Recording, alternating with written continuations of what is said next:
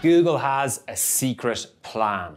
In 2017, Google CEO Sundar Pichai announced that Google is now an AI-first company. However, there's evidence they've been thinking this way for an awful lot longer than they're letting on. Kevin Kelly, in his recent book, The Inevitable, reveals he had a private conversation with Larry Page all the way back in 2002 at a Silicon Valley party.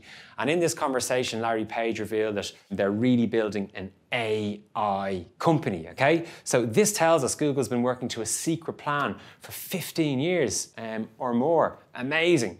So I love this. I think a lot of the world's best businesses have secret plans. McDonald's looks like it sells hamburgers. It's actually a property company. Littlewoods look like they sell dresses. They're actually a bank.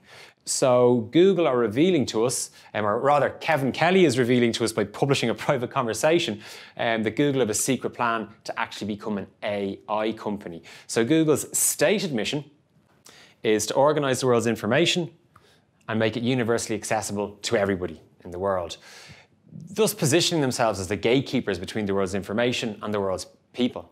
I believe that Google has a secret mission, and that secret mission is to monitor the world's interactions with the world's information. That's how machine learning learns, okay? So what Google would be doing, specifically what they would be doing if this really is their secret plan, is they'd be building the world's biggest and the world's best data set, okay?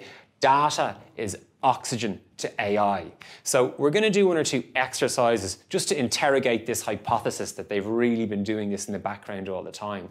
So exercise number 1, have a little think about how many Google products you've used so far today, okay? We know there's one because you're watching this on YouTube, but have a think about what other Google products you've used today.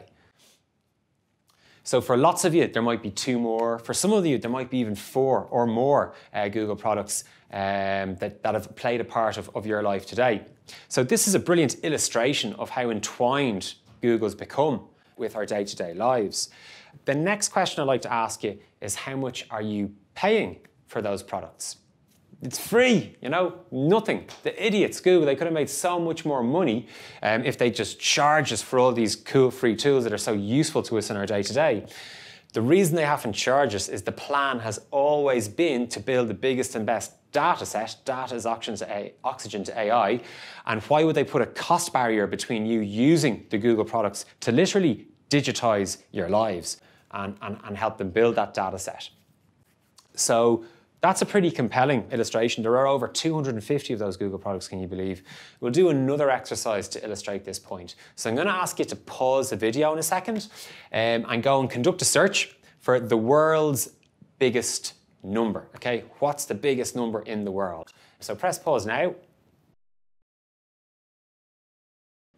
Hey, welcome back. So you'll have seen a couple of words you recognize there, right? You'll have seen the word Google, you'll have seen the word Googleplex. I took some time to try and understand the relationship between a Google and a Googleplex, and I pulled a muscle in my prefrontal cortex. So I don't know exactly what it is, but a Googleplex is something like a Google to the power of a Google, something like that. But anyhow, back to the matter at hand, what we're seeing here is they literally named the company after their information intention. Google, in calling themselves Google all the way back in 1998, people, when they were about 12 months old, they rebranded from Backrub to Google.